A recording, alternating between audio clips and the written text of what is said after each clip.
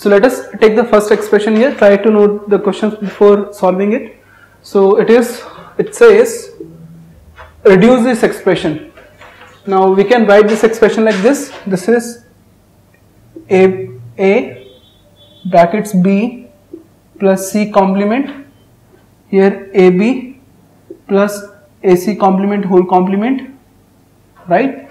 So let us try to solve this one first. So it is a b plus c complement, it can be written as ab complement plus ac complement, so dot ac complement, right? So it can be written as a b plus c complement, further a complement plus b complement dot a complement plus c complement, right? So it can be written as c only.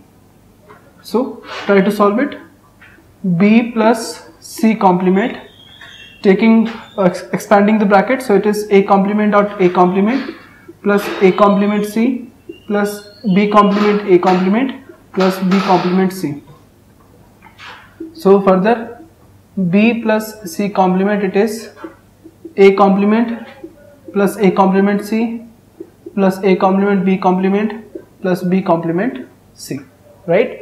So now expand this. So it is b plus a complement c complement plus a complement c dot c complement plus a complement b complement plus b complement c dot c complement, right? So it can be written as 0, it can be written as 0.